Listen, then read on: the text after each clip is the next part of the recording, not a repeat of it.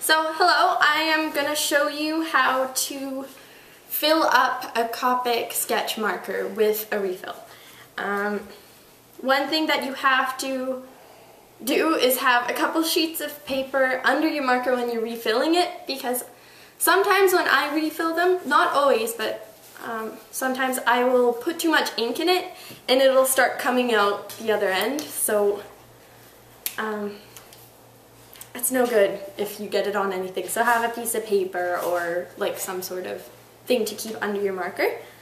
And then you take off both lids on your marker and you take off the chisel tip, and then after that you open your refill bottle.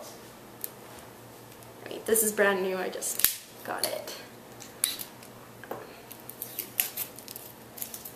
And then what you do is you put this end into where the chisel tip was, and then you can kind of squeeze it a little bit, and you have to watch the bottom thing because once it turns a dark color, like once it turns into the color that you want, that means it's full. So you just have to watch it, because if you put too much in it, again, it will spill all over the place.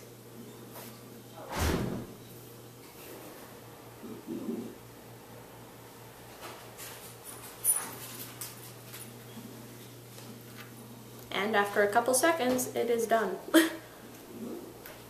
So, you can get refills and the markers on my online store, shop.PaigeeDraw.com.